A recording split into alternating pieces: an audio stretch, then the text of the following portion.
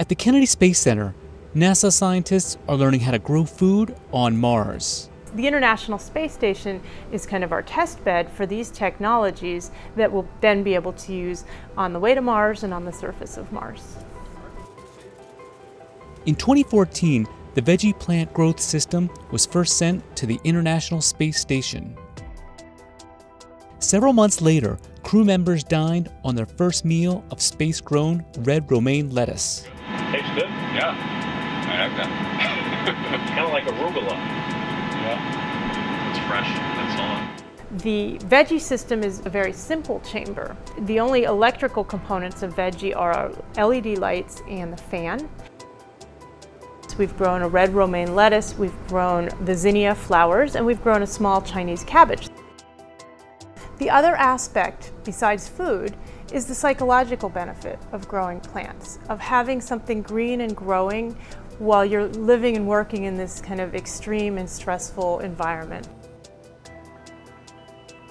Veggie is more of a garden for the astronauts, but it's not a high-capacity production system.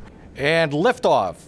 The 100th liftoff from Launch Pad 39A. Earlier this month, NASA launched the Advanced Plant Habitat, a more complex system for growing fresh food in space. The Advanced Plant Habitat has over 180 sensors and control systems for every aspect of the environment. It has cameras, it has very highly controllable lights that can be operated at high intensities. On the International Space Station, the big challenge for Veggie scientists is how to produce the environment correctly, like getting water distributed to plants and controlling the light.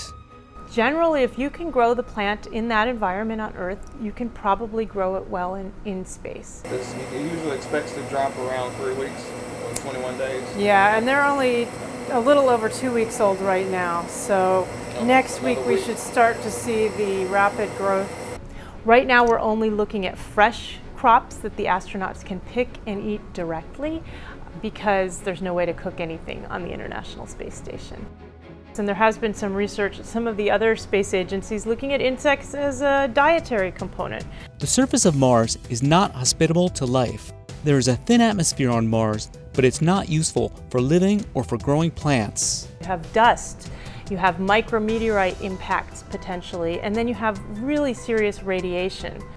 But Mars does have a number of resources. Mars has quite a lot of evidence for water. It may be frozen, it may be underground. It also has a small atmosphere with carbon dioxide.